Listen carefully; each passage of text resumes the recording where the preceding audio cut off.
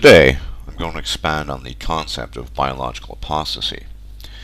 Essential to throwing off the mantle of goddess worship is the ability for you as an individual to choose, and here is where determinism comes into play.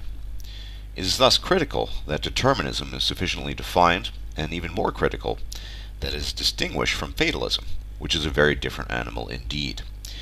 The distinction between determinism and fatalism is all the more important because one of the criticisms you will often hear is that we are in fact part-time fatalists, believing that women are forever trapped in one form of comportment, with men being uniquely endowed with the ability to diverge from rigid behavioral patterns. Of course, neither claim is true, and to understand this, we require a fuller understanding of what it means to be a biological determinist, and how this is distinguishable from any form of fatalism.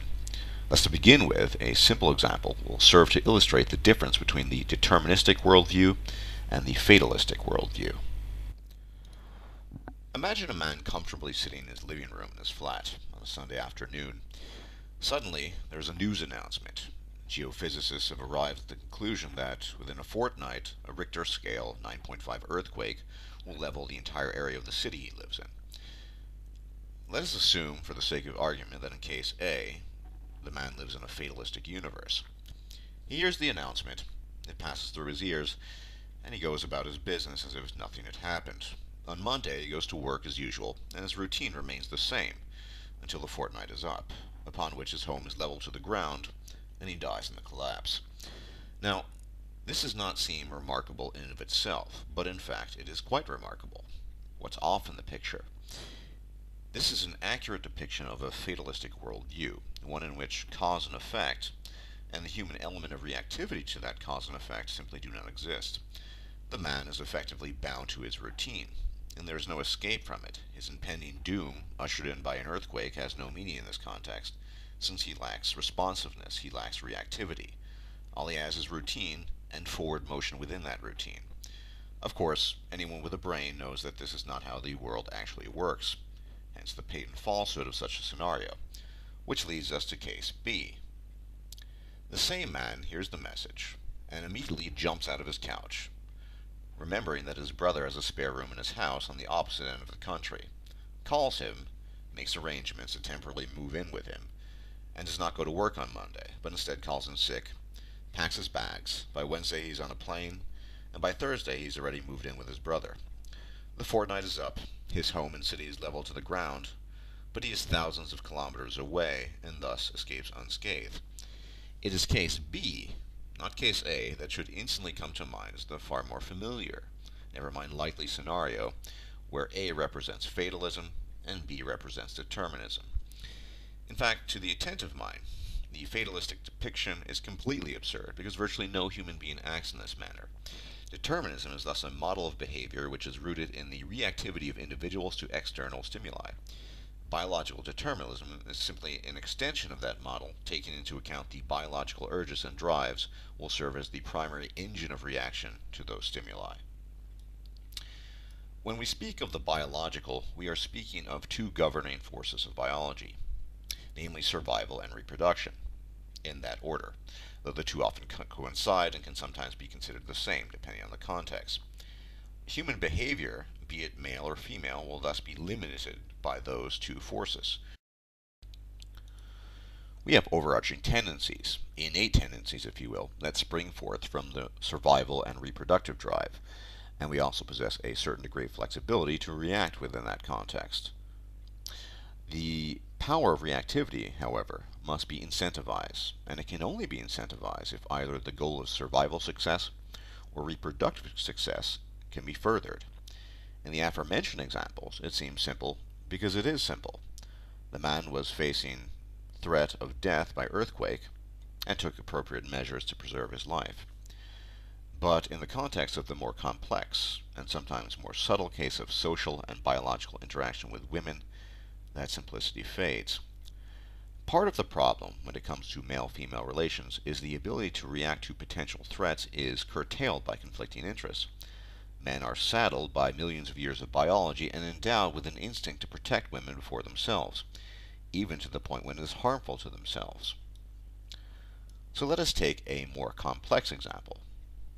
the man at the end of a divorce still in a state of shock because he is losing property and assets, and the woman that allegedly loves him now hates him, and he can no longer see his children. This is no longer simply a matter of fight or flight, and his instincts to please the female in such a case are actually being less helpful to his survival. He is confused. In the even more extreme example, the same can be said of a male who, while being stabbed to death by a woman, does not lift a finger in his own defense. Conditioning, call it what you will. So the ability to effectively react to external stimuli, to redetermine one's own path, can be hampered when the issue is not one of obvious life or death, or in the case of the stabbing, it is, and it becomes still more muddled when reproductive drive is taken into account. A man who has taken the time and energy to think through the possible dangers posed to him in the current atmosphere, redirecting his energy to other, more beneficial avenues than chasing women and reproducing at all costs, is essentially doing exactly what the man threatened by the earthquake has done. His chances at survival have been reduced, which in modern terms can be equated with quality of life. His actions are determined by the external stimuli he receives as well as the reactions to those stimuli. There's nothing fatalistic about it. And yet MGTOW and others who adhere to a worldview of biological determinism are often incorrectly labeled fatalists by people who far more resemble fatalists than they do. PUAs and tradcons alike far more resemble fatalists than do men going their own way. Who more resembles the fatalist? The man who apishly repeats the hackneyed phrase of real man, issuing forth grunts of the need to breed, all the while genuflecting in rapt devotion to the goddess who is his mistress? Or the man who defines himself on his own terms? Who is a slave to his nature? The man who loudly proclaims that man must compete and die for the affections of womankind, because it is, quote, how it was always done, end quote? Or the man who chooses to do what he does and does not bend knee to either goddess or nature? Are you beginning to see? It is such men who do not believe we can determine what we do with our lives, and that we are hopelessly bound to the whims of nature and our drives, that are de facto fatalists. But ability to change and redirect one's life is not the same as the likelihood that one actually does so. They are separate issues. Redirected behavior must be incentivized, but where there is no incentive, and in this case I'm speaking of women, or the incentives are clouded or muddled by a mass of counterproductive and counterintuitive instinctive drives, and here I'm speaking of men, that is where we begin to feel that human behavior is indeed fatalistic, even when it is clearly not.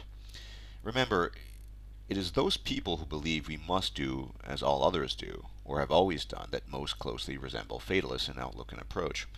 Most people, for a variety of reasons, do not possess the faculties required to overcome base drives, even when they are harmful. But the more salient point here is that either way, a redirection of behavioral patterns as a response to external circumstances must be incentivized, and it is here where we run into difficulties. Men are now increasingly in a position to observe a marked disadvantage to their survival, i.e. quality of life, and still more in their reproductive chances, and this is a turning point for them. The disadvantages are becoming so glaringly apparent that some men are waking up to them and turning their backs on them, and this is what biological determinism is, the flexibility to work within a framework of prescriptive behaviors which can be shed if the incentive is great enough. Some men can recognize this, and these are thinking men. Most men cannot. But what of women? That is the question, and is directly related to the issue of equality and equality under the law. As mentioned just prior, women by and large have little to no incentive to change their behavior, because neither their survival, nor their reproductive rights, nor reproductive chances for that matter, have been adversely affected. Without an incentive, neither male nor female will move outside of prescriptive behavioral patterns. What I'm attempting to demonstrate here, though, is that the human female simply has no reason whatsoever to change her behavior, and certainly not to take a hit and reduction in quality of life and the diverse opportunities afforded to her by modernity. It is not that she cannot, but rather that there is simply no reason to do so. This is why it is highly unlikely, to near impossible, that women will accept the premise that they should enjoy equality under the law, or equality of any sort, when it is of no benefit to them, neither to their survival or reproduction. especially because it would mean a net reduction in their quality of life. Simply put, things would be worse than better. If circumstances changed, this too might change as well. But there's no real light at the end of the tunnel we currently find ourselves in, and no trends that are promising enough to prophesize otherwise. It is thus only men in this era who will be receptive to the circumstances they find themselves in, and even then, it would only be a small number. The thinking men, with others continuing to follow the trend of behavioral patterns that have become destructive in the modern context.